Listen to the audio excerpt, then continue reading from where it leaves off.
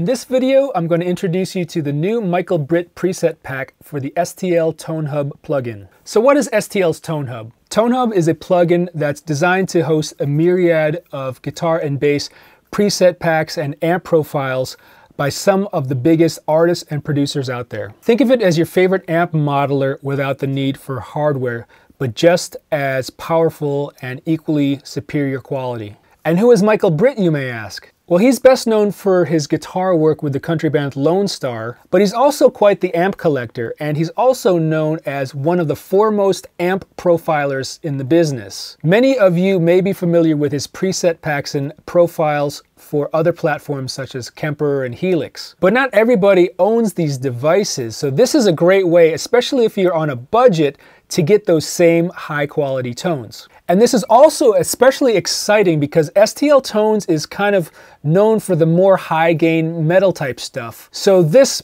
preset pack is going down an avenue that's more of like boutique amps and Nashville session style type of sounds. So it's definitely a welcome addition to the STL line of products. Now I should point out, I did a review a couple months back on another STL plugin called AmpHub, which is pretty similar. But I think the main difference is that AmpHub uses multiple built-in amp models and is designed to be more extensive as far as tweakability and tailoring sounds to your own personal tastes. While ToneHub, although it does have the capability to tweak the sounds and use some of the built-in effects, I think the preset packs were designed to be ready to use, just click on them and play. And I think that's pretty evident with this Michael Britt preset pack. There are 126 presets in this pack, which is a lot compared to some of the other ToneHub packs that I've seen. This is more than double. And it's cool because you can still tweak and kind of tailor it to your own personal tastes.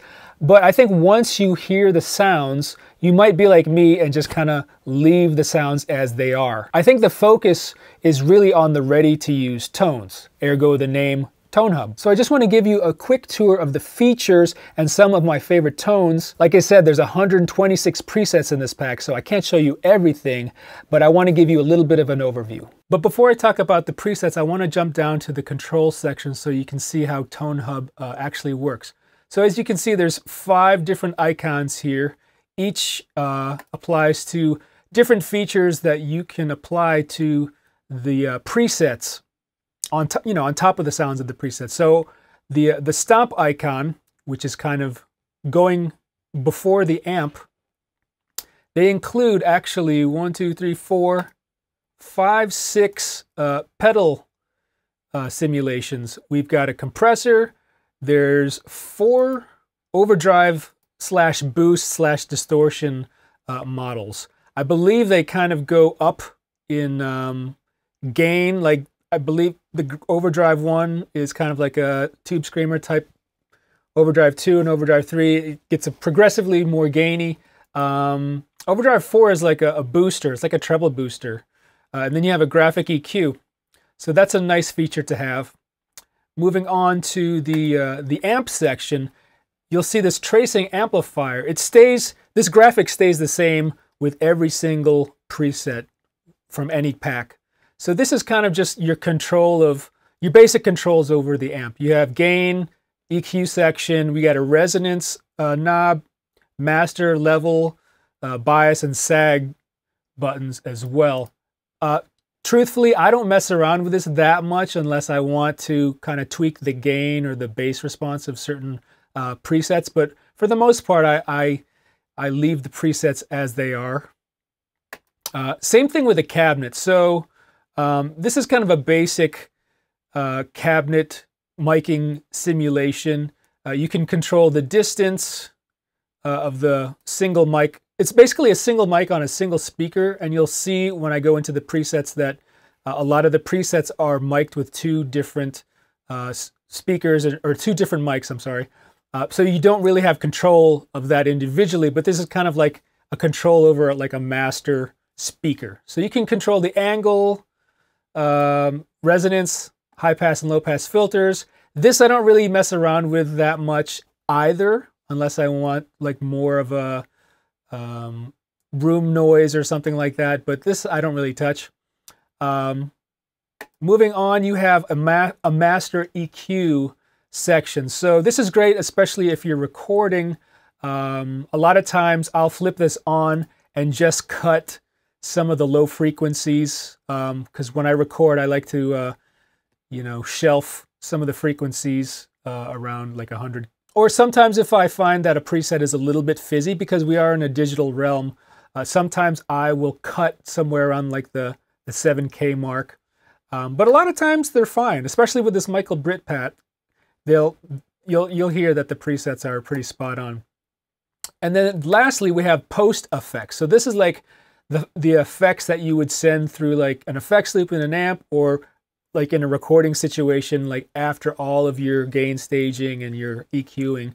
So they include some really cool pedals. You've got a delay pedal, digital delay pedal, reverb, and then you've got like some modulation stuff, chorus, flange, phaser, tremolo. So this is really cool stuff if you want to add to the actual presets, because most of these presets are pretty basic as far as just kind of an amp sound. There's also some cool profiles that he made, that Michael Britt made, that pair certain overdrive pedals, so they're included in the actual profile, which I'll get to that in a second. So I believe there's 16 different amps, everything from vintage Fenders to like modern Bogner style amps, and a bunch of boutique amps like Two Rock, Carol Ann, Trainwreck, basically amps that I've never played or had the money to buy. So this is exciting for me. And mind you, I've never really delved into the Kemper stuff, so the whole amp profile thing is new territory for me. So that's exciting to me because I basically have all these new amps that I've never played. I highly suggest getting this PDF, which is basically the info sheet that has everything you need to know about this, and I will show it to you right here. We've got some Third Power amps. We've got the Third Power American Dream, Third Power British Dream. So we have Fendery stuff, we got Voxy stuff, Plexi stuff, divided by 13. Fender 57 Deluxe, a bunch of Fenders, Vibreverb, Pro Reverb, so combo amps, plus heads. We got Marshall Plexis, a 68 Plexi, I believe that's a 50 watt. You've got JMPs, Bogner Metropolis, CAA OD100, which is, I believe, is similar to my Sir PT100. So that's like a channel switching amp. Carol Ann. I've never played a Carol Ann amp. JCM 800, Marshall Clubman. So this is all stuff that, for me, as someone that does some recording work and session work, this is like the perfect mix of amps. Top Hat, Two Rock, Trainwreck. So also, something that I learned, and here's all the info on the amps if you want to know more about it. Something that I learned about the preset naming that he does. If there's a letter at the end of the preset name, that usually denotes that he recorded the profile, or he created the profile with an overdrive pedal in front of the amp, which is something that I do a lot, just to get a different character, a different color out of the amp. So a K would denote a Klon or a Klon type pedal. R is his red or blues breaker style pedal.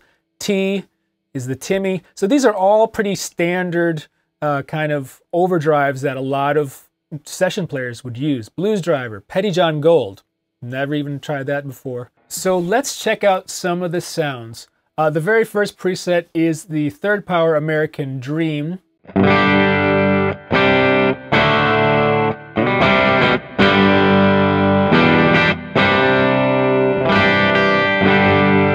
And I should point out that I am using my Duesenberg Star Player TV, one of my favorite axes to use in the studio.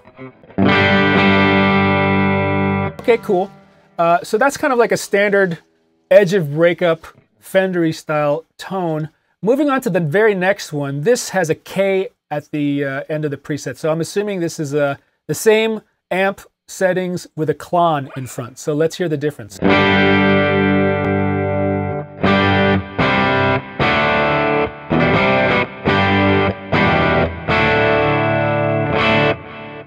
So I can already hear on this preset, there is delay and there is reverb. So I'm going to shut it off so we can hear it dry.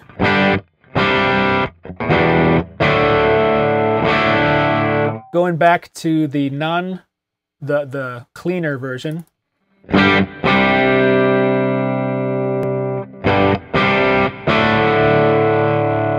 So there is a little bit of gain, a little more compression. Now the next preset has a T, which I believe means there's a Timmy pedal instead. So let's hear the difference. So this is actually sounding a little bit cleaner, but it's also a little bit fuller. Now you'll see just on this amp alone, we've got 8 presets. So there's multiple flavors in one amp. I'm just gonna go up the line here and just let you listen to the different tones.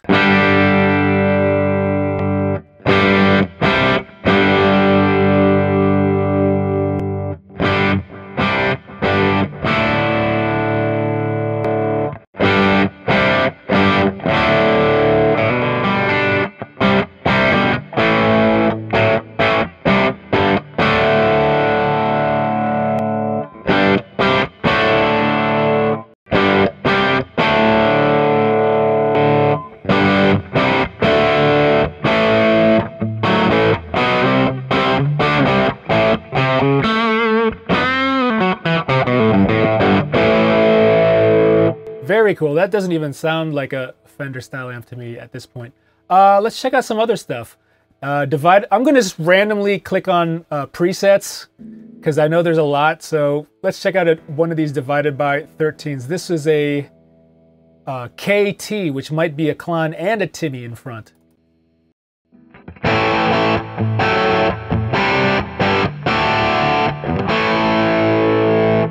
All right, so I'm going to take off the delay. Leave the reverb.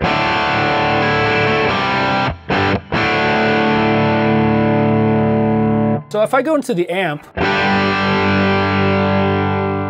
play around with the gain,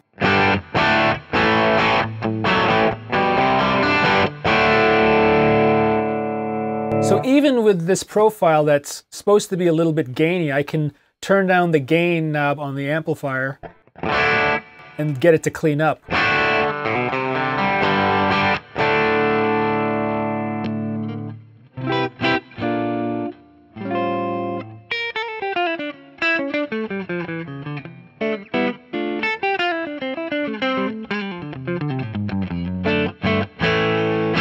Let's play with some of the effects now. So if I go to the effects tab, put a little bit of tremolo.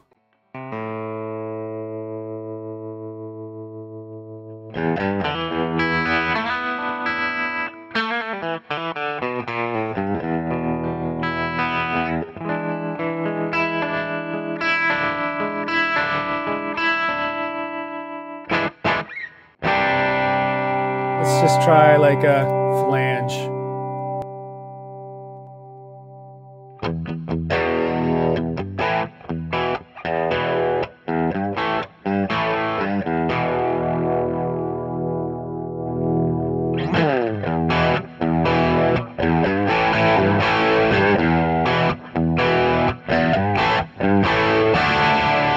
So if you want to get a little bit, you know, effecty, you can. Let's try a plexi out. I like plexis.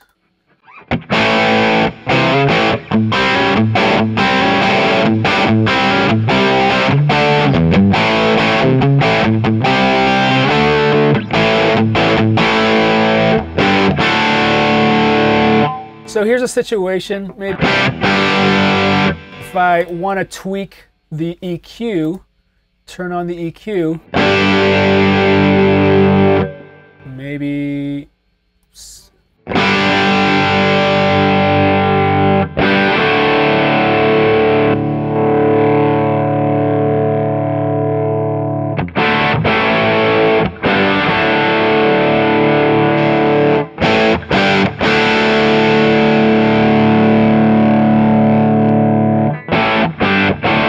just to kind of tame down the high mids if I want something not as brash. Maybe cut the lows.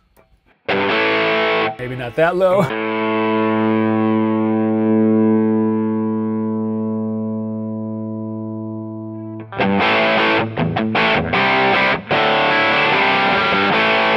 Yeah, something like that. I don't know. But you can play around with it. Let's try a 72 JMP. Let's try the first one.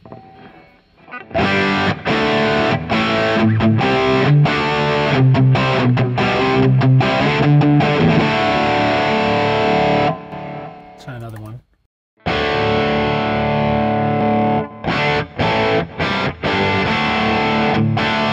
That sounds really good.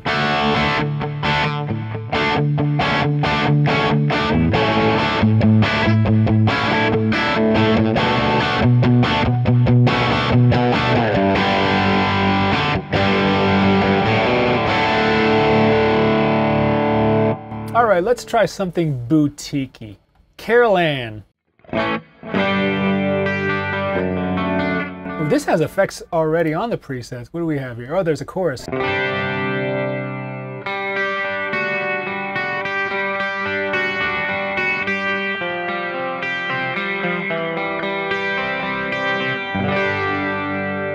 Interesting.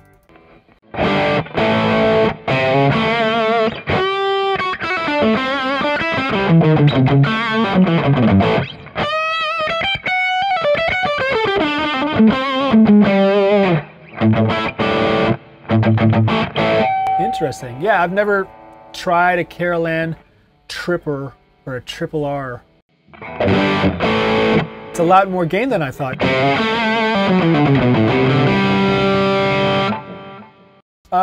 Let's go to a top hat King Royale.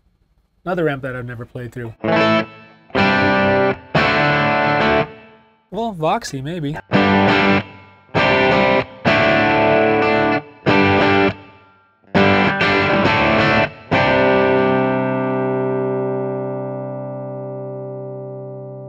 Oh, there's a lot of top hat King Royale presets. Let's try this one.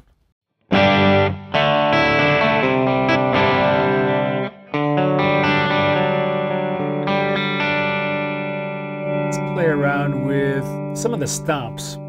So we can put a compressor on there just to even it out and give it a little bit of level. Can add one of the STL overdrives.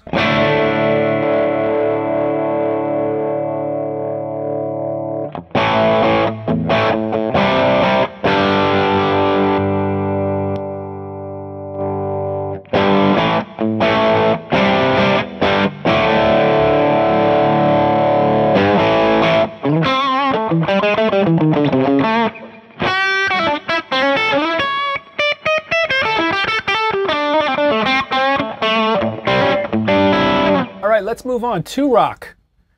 I don't have a 2-rock.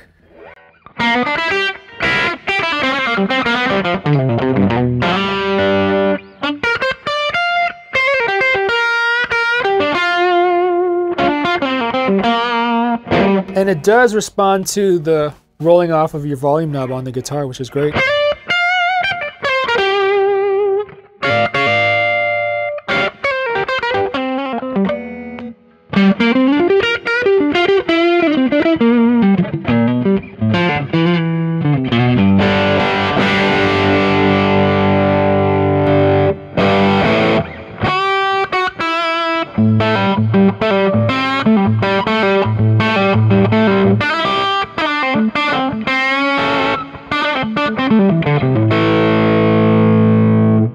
Very nice. I think we're getting to the end here. Let's try this Trainwreck Dirty Little Monster. That's a nice sounding amp.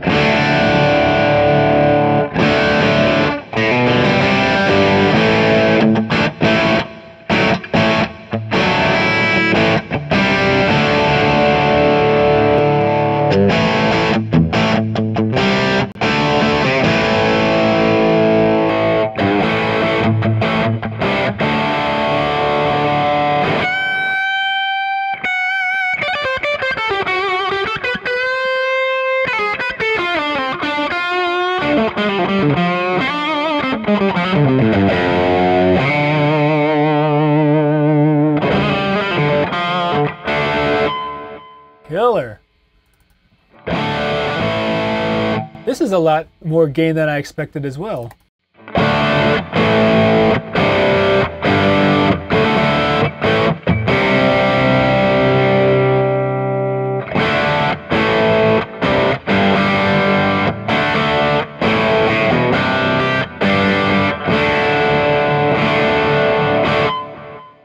Let's go back to some of the Fendery things, like the 57 Deluxe. That's always a hard profile to get because it's so clean.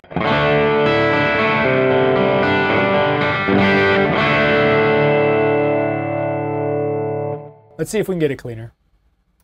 I like that though.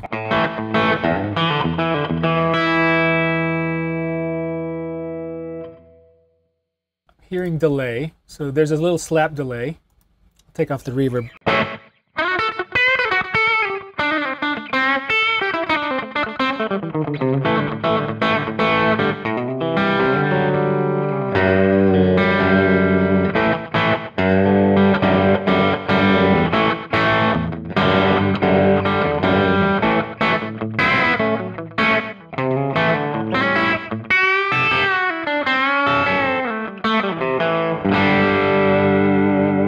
Nice. And if you want to try to get it cleaner, you can always manipulate the input signal.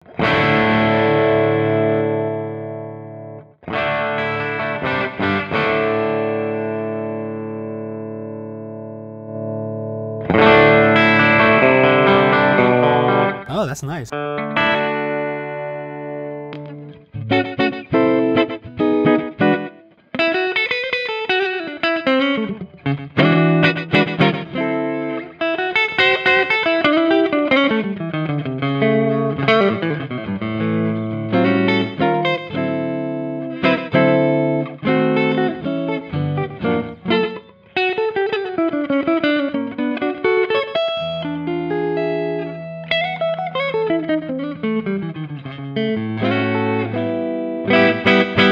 That's killer. And if I like a preset that I've manipulated, you can actually save it. I believe if you go here to the preset and hit the plus button, RJ Clean Slap, let's say that.